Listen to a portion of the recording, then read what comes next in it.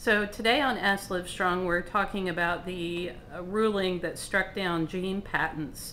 And I'm here with Dr. Adam Clark, and he is going to talk about two questions that we received from our audience. The first one is, does this help or hinder innovation? And the second is, how would this affect targeted therapies?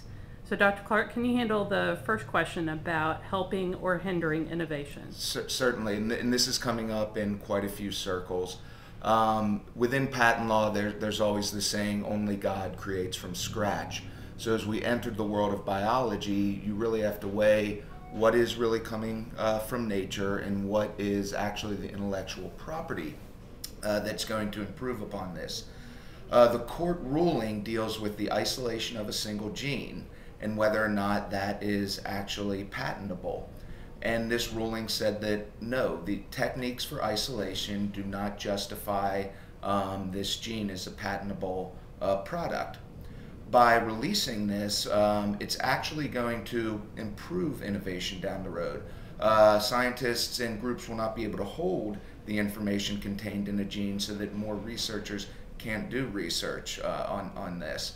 So we're going to open up the chest of 23,000 genes to allow new tests to be done, perhaps different panels of genes to be put together to develop new diagnostic markers or prognostic markers for treatments. And how will this affect targeted therapies? We hear a lot about the new upcoming targeted therapies.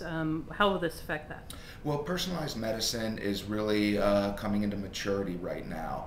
And this whole new field relies upon our ability to pair a diagnostic test with a treatment.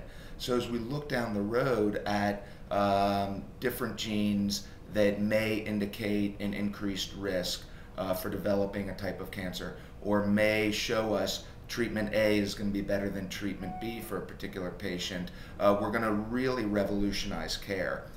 So this ruling will have impacts moving down the road, whereby researchers are really going to innovate to show that their treatment matches a response associated with the gene.